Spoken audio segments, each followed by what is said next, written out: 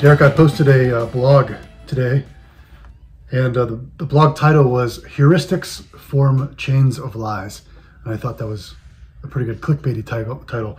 Maybe it's not, maybe nobody will read it, but I wanted to get into that because I think it's, these are always good points, I think, at the end of the year when we have the benefit of 2020 hindsight, looking back at the year and looking at some of the mistakes investors made. All of us, at some point in time, make some sort of a mistake. And the story that was told, the story that actually unfolded, a lot of times are completely different stories. Mm-hmm. So let's first start out. What is a heuristic? Do you know what a heuristic is? I believe it is like a, kind of like a quick way, like a quick rule of thumb, a way to think about something. Is essentially. You're exactly right. Yep, it's common sense. It's rule of thumb. It's nothing scientific. A couple examples would be don't walk between a mother bear and her cub, right? Or don't pick up that hot coal that you see there in the campfire. Or there's dark clouds overhead. You might want to bring a rain, umbrella with you to work. Something like that. Mm-hmm. And heuristics were good and are good, right? They have kept people safe for thousands of years, and those examples of the heuristics that I just gave you will keep people safe for thousands of more years, assuming that the human species is still around, because that information and bears and bears. We need bears to stay around too. But heuristics can be a potential problem when it comes to investing. These rules of thumb, right? So the first one would be a simple heuristic, and that is labeling something good or bad, right? You could label a stock good or bad. And it could be because of what's called availability heuristics. You're only judging it by the information that is available at the time, right? And you could have looked at fantastic investments like Apple or Amazon or the S&P 500, which over time have proven to be great investments, right? But there were periods of time where you could have looked at those investments and say, that's a bad stock to own.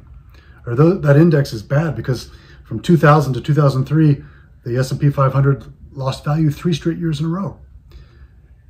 So you could have said, this is a bad investment to be in. And you'd have been wrong, right? You'd have been wrong by labeling it good or bad. I think there's to get philosophical, I think there's maybe an extension there with that idea of labeling it good or bad. I don't think that events in the market or events in your life are good or bad. That's the label that we place on them. They just are, right? If the S&P 500 drops 10%, that doesn't necessarily mean it's a bad thing. I could look at it from a price point saying it's actually more stable now, right? It's a more stable investment to be in. So, or if you were shorting, you'd be like, this is fantastic.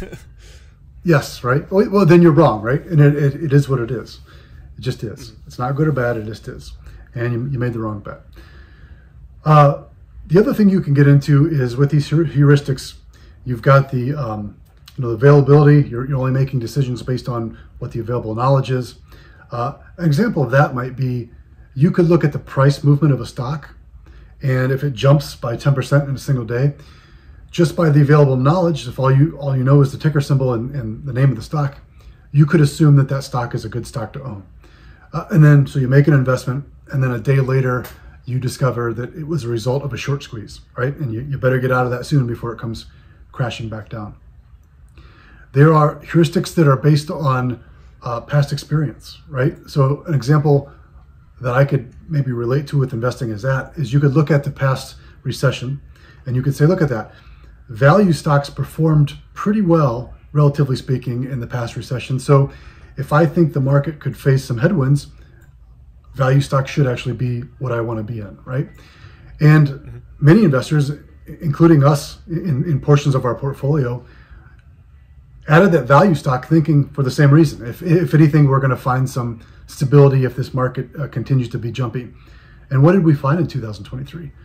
The high-flying, fabulous 7 tech stocks, the Meta, the Nvidias, the Microsoft, those were the stocks that actually acted defensive, and the value stocks were the ones that lost value and underperformed.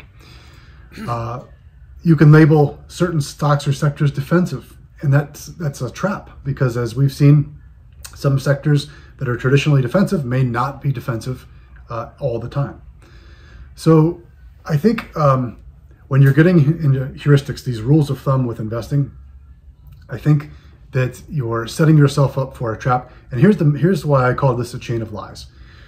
Because you get into these heuristics, these rules of thumb that you think are true, but don't always hold up. And then what you start looking for is what, Derek, we talk about all the time, this confirmation bias. The ability to go out there and find data that supports your opinion, even if your opinion is wrong, right? An example of this would be, I think that there are signs of cracks in the economy. I think the economy is ready to go. So I'm going out there and I'm pointing to interest rates, and I'm pointing to housing market data, and I'm pointing to unemployment to support my opinion. And this was a great year to show that, right? Because many analysts thought that a recession could happen in 2022. And if it didn't, it was likely to happen in 2023. Well, here we are in December of 2023, and there's not a recession in sight. So now, it's on to the next year, right? 2024 is the likely time that could happen. And that might be the case, right? Because there is always a recession that's looming. That is just the business cycle, right? You've got expansion and you've got contraction that takes place. But there's a danger in, if you got too defensive during that period of time and you say that I'm just going to hold my cards here until I'm proven right, well, you proven right could be 10 years. I mean, we've seen stretches of time in the market where it is high priced, it is way above its average, PE ratios for an extended period of time. Especially like the concentration of that too. So it's like looking at the average of the S&P 500 as an average of 500, a weighted average of 500 stocks. It's above the historic average PE ratio. But I mean, most of that is concentrated in those 7 stocks. So if you look at the weighted average PE of the Magnificent Seven, it's like over 30, which is like way above the historical average of the S&P 500. And then the rest, the S&P 493 is, I believe it's below the average. I don't have those numbers in front of me, but if you break it down like that, it gets even crazier. Yeah, I think that's a new index that you should consider opening, the S&P 493. It hasn't been good this year. No, it has not. It has not. I have another heuristic for you. Another investing heuristic would be 60-40. So like that's kind of like a rule of thumb based on a decent amount of data that stocks and bonds have been uncorrelated, but the curveball that threw that out the window essentially was inflation. When you have high inflation, the correlation between stocks and bonds converges pretty close to 1. They become pretty correlated because they go up and down for the same reasons. So that's kind of one that a heuristic where if you would have followed for the past 2 decades, you would have been all right. But the one time that it doesn't work and you put all your eggs in that basket, you could get hurt pretty bad. Yeah, I'm glad that you brought that up because that kind of goes into my earlier statement of labeling something defensive. And a lot of times we would look at bonds, right? We would look at bonds and think that bonds are conservative. Well, shoot, all you got to do is pull up the chart for the iShares 20 plus treasuries, the TLT ticker symbol. Anything but conservative at that time, right? Because it's lost massive amounts of its asset value over a period of time. The Vanguard total bond market has suffered the same thing. So to your point, that 60-40 portfolio set and forget, last year was anything but that. Yeah, especially if you consider it on a risk-adjusted basis too, because like something like Bitcoin is like insanely volatile. So like you could have these 80% drawdowns, but you also have upside of whatever. I mean, it's up over 100% this year, and peak to trough, Bitcoin is now outperforming the TLT, the long duration bond index.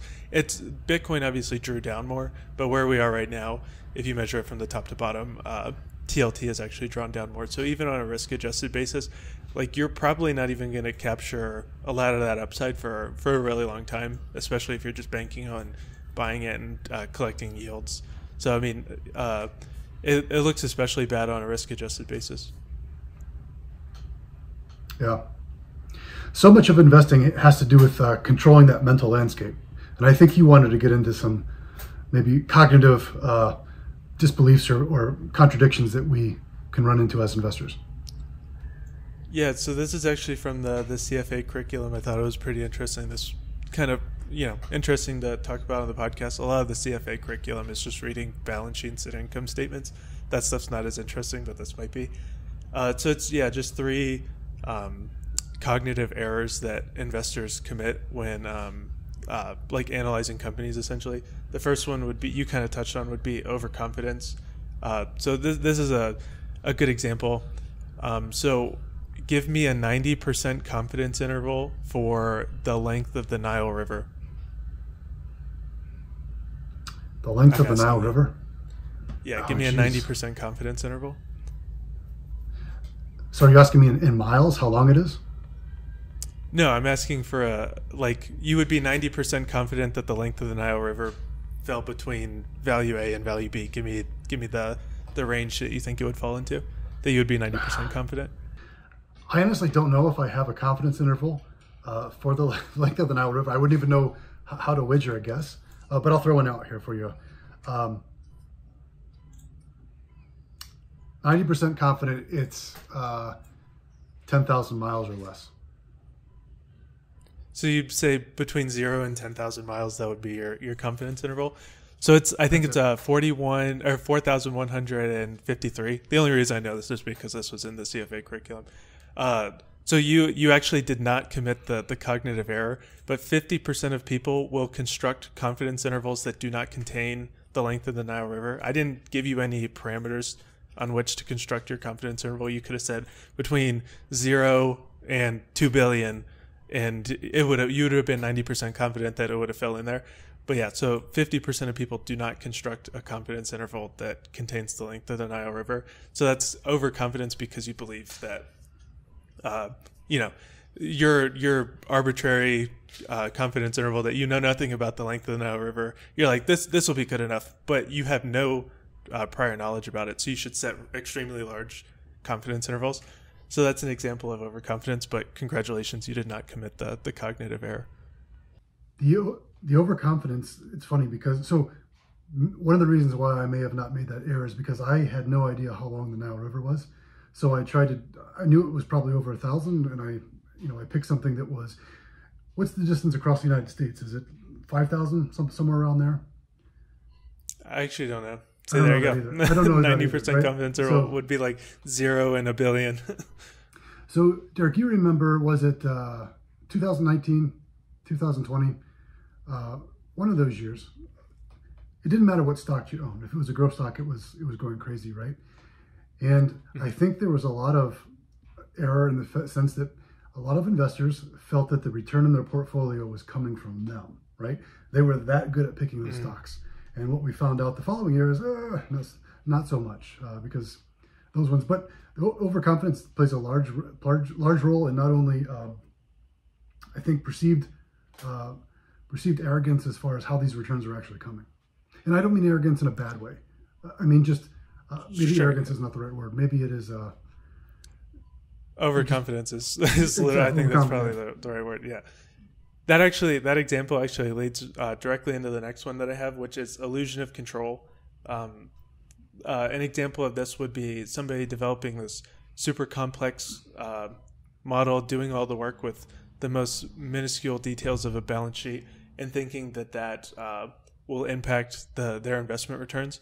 And why that's definitely important to do the work and actually dig into the financial reports and actually know the companies that you're owning. But it's not necessarily true that the more work you do, the better results you'll get, because there's some stuff that you just can't predict in a model. So so sometimes stuff just happens. Like there's no amount of fundamental research you can do in Clorox is a good example that completely blew up during COVID. There's no amount of fundamental research you could have done in Clorox to predict that it was going to blow up, and then you could make an alternative example for something that sold off during COVID, like the airlines or Carnival Cruise or something like that. Mm-hmm. If you're a big believer that the markets truly are efficient, then you would argue that maybe there's not a lot of fruit that goes into that labor, because the ability to find something that is undervalued or whatever. I personally don't believe that the markets are 100% efficient. I think that we're somewhere between a mix of traditional finance, efficient market, and behavioral finance, where you've got smart investors, you've got dumb investors, you've got seasoned investors, you've got newbies, and they're all reacting differently to different news.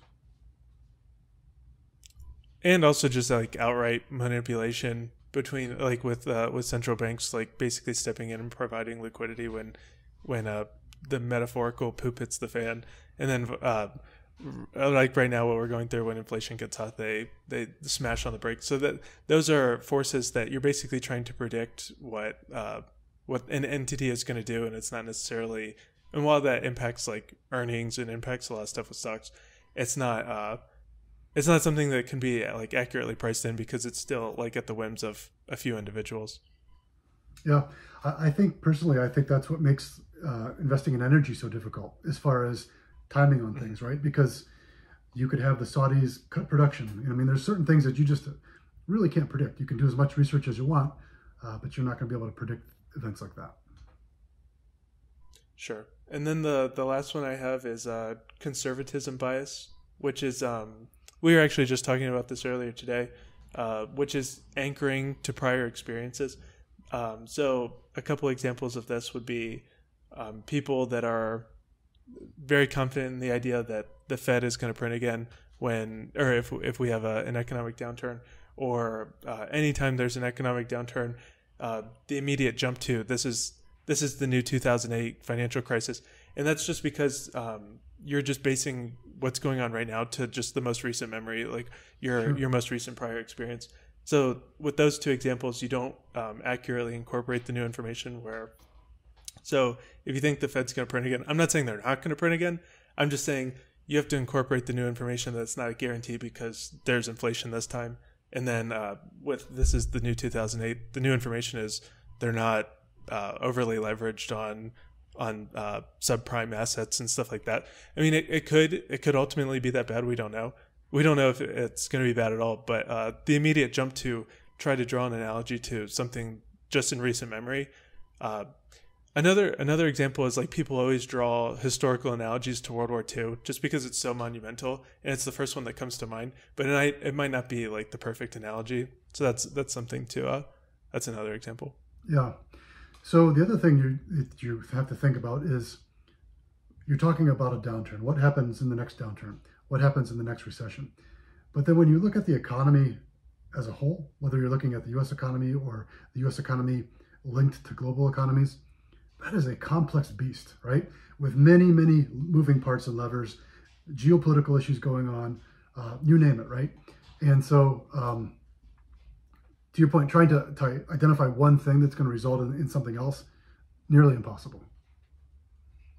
Yeah, it's always going to be different. Like there's nothing that's going to happen in the future that's going to be the exact same as how it happened in the past. It's like a cliche at this point, but like history doesn't repeat itself, but it rhymes. I mean, that is true.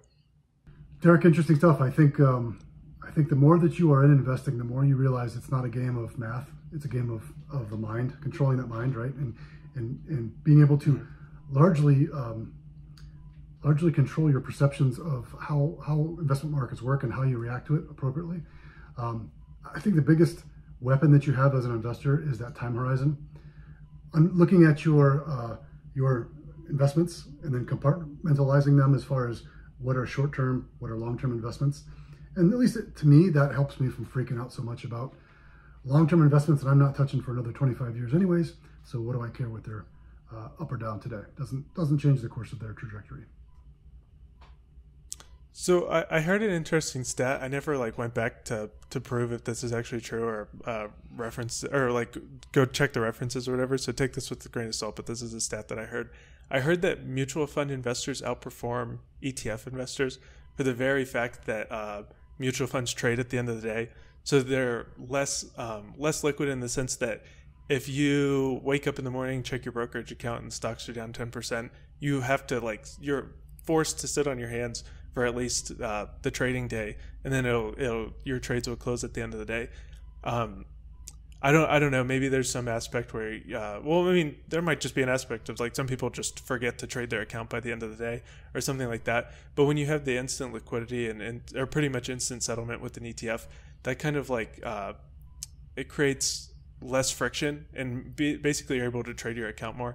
Yeah. And I feel like most of the time, when you're thinking that you have to make a trade in that moment because of whatever it's going on in the news or whatever's going on in the market, you're acting on emotion and not necessarily, that's when you forget about your long-term time horizon.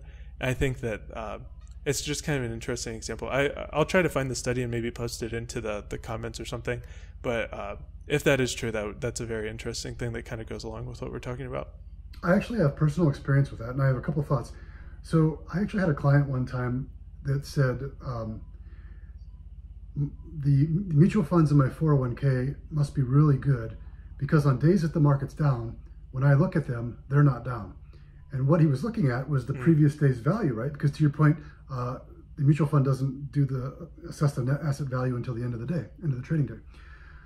So he's not actually looking at his accounts in real time, even though he thinks he is. So he's looking at the S&P 500 and seeing it's down 0.5% today, and his accounts are still unchanged, right? And so there's definitely, which takes the panic out of him, right? He stops looking at it because, hey, my accounts are still up. Mm-hmm. Yeah. Interesting point where the reason that people move to ETFs are twofold. One is lower cost a lot of times because most ETFs are unmanaged indexes of some form. The other thing is with an ETF, you typically don't get as much pass-through taxes. If it's an unmanaged ETF, if I'm holding a large cap fund, and on the other end, I've got the Contra Fund, Fidelity Contra Fund, which is a managed mutual fund. That manager is buying and selling things, right? So even though I hold the Contra Fund for the entire year and I don't sell it, I could actually still get capital gains that I have to file my taxes for sales that the manager of that fund made, right? But I think what ends up happening, Derek, is because there's less friction in that ETF, people end up trading them more. They end up making more so what they saved in cost, they make up in mental blunders. And then they're also creating their own taxable events by trading that account too much. Yeah, for sure. Yeah, really interesting. Anything else to add? I didn't have anything else. Sorry, it seems like we had some technical difficulties there. So hopefully when it adds together, you guys won't notice them. But on our end, we had a couple of technical difficulties. Yeah. I want to mention, I know a lot of folks are probably listening to this on Spotify or Apple Podcasts, but Derek, your hair has really come back from the last haircut you got. So I want to say it's looking good again. Yeah, I had to get it fixed. That was probably the worst haircut I've ever had. And then I had to get it fixed the next day. It was terrible. Keep in mind that, Derek, where can people find us on social media? As always, thanks everybody for listening to the podcast. If you liked it, like, share, subscribe wherever you get your podcasts. Follow us on Facebook, LinkedIn, Instagram, YouTube at Crosby Advisory, and we'll see you guys next week. Keep in mind that Crosby Advisory is a registered investment advisor in the state of Ohio, Texas, and Florida. At any time, you can request our forms ADV 2A and 2B, which go into the business practices and qualifications of Crosby Advisory. Today on the show, we mentioned specific securities, and that is not a recommendation for you to buy them or sell them. Do your own homework. Keep in mind, investing is a process that includes risk, including the potential loss of principal.